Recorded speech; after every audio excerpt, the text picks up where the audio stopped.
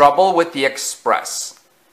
Based on the original story by TARDIS 9, adapted, edited, and told by July Leonard.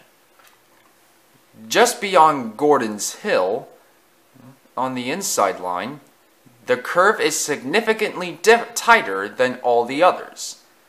This makes it very dangerous for all trains to go fast, whether an engine is pulling trucks, coaches, or either one. Most of the engines on the Fat Director's Railway are very careful when going over this particular section of track.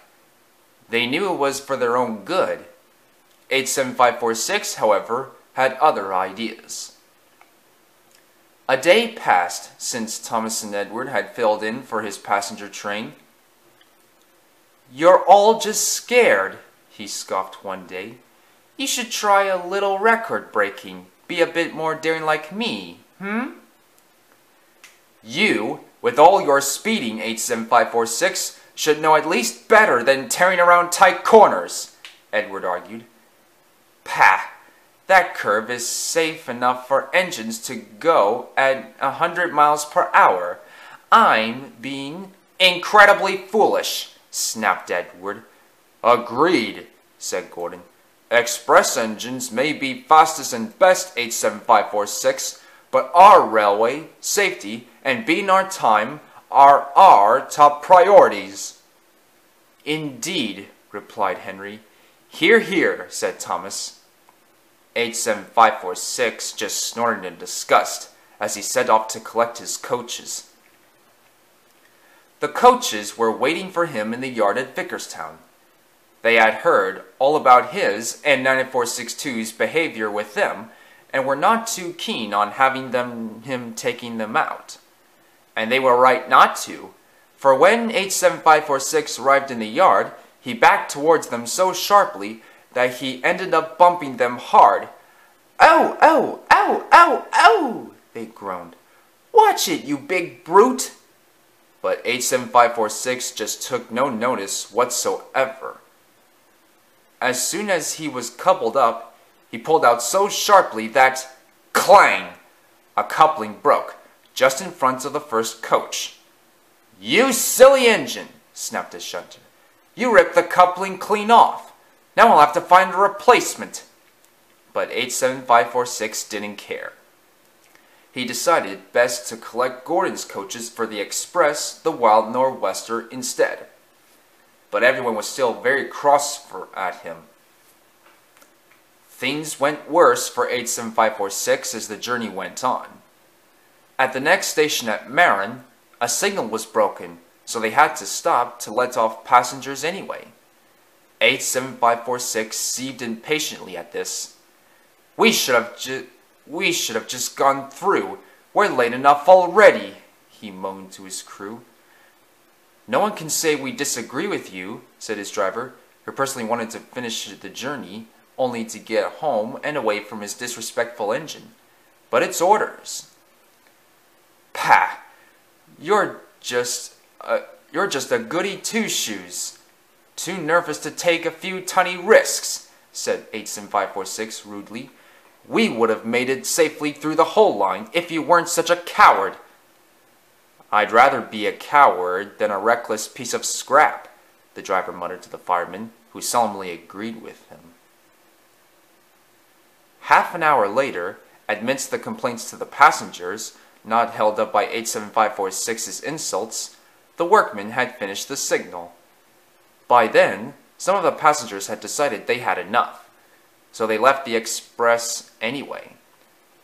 87546 grew crosser and crosser at this.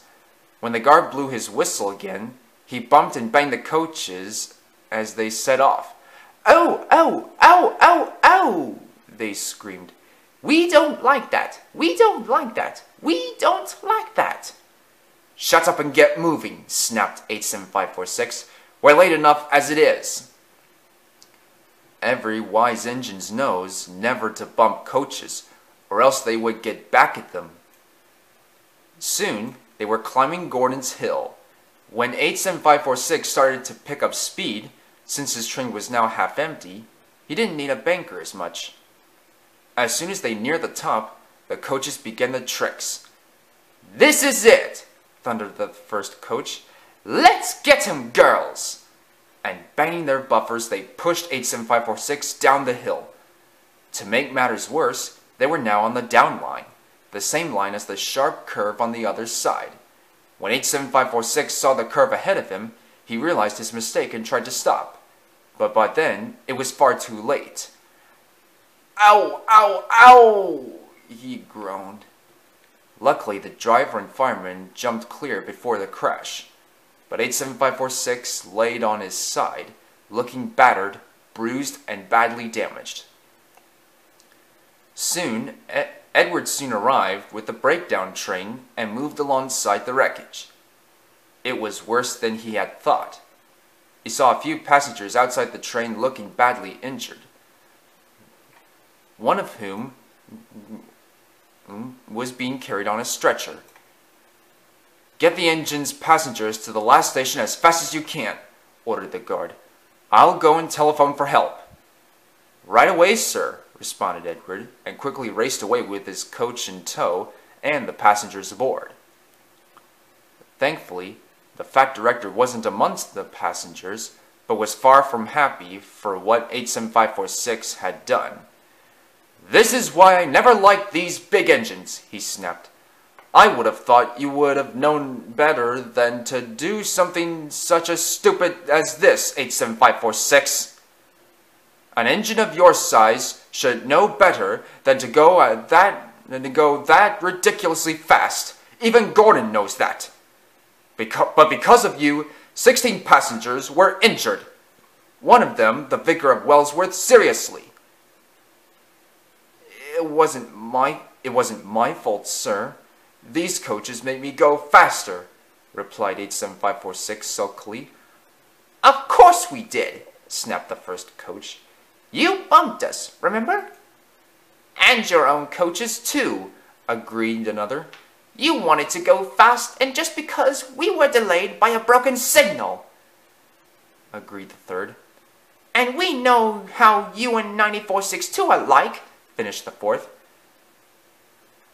"So not only you have put in your passengers in danger, you've also been bumping and banging your coaches about again," yelled the fat director furiously. "That's it. I've had it with you, you 87546. As soon as you are mended, you will stay in the shed until we have decided what to do with you."